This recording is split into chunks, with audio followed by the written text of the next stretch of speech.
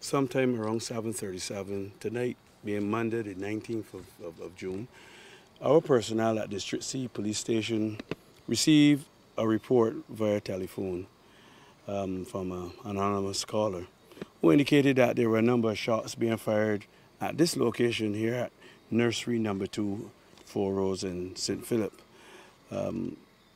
That caused an urgent response from the police personnel from District C, and they responded to the area.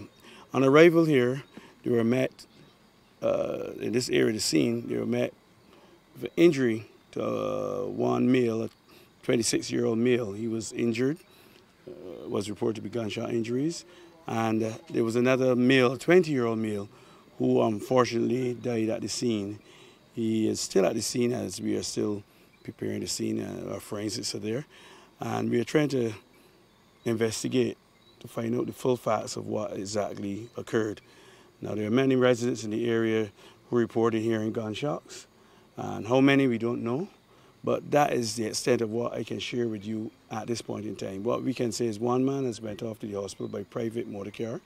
He is said to be in very serious condition. We will update you with that, and sadly the other person is deceased at the scene.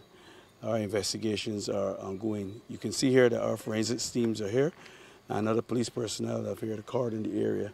And as usual, we want to appeal to anyone who might have witnessed or heard or have any knowledge about what have transpired here tonight, that they can get in contact with the District C Police Station at 416-8200 or 8204, or Police Emergency 211, or Crime Stoppers 1-800-TIPS.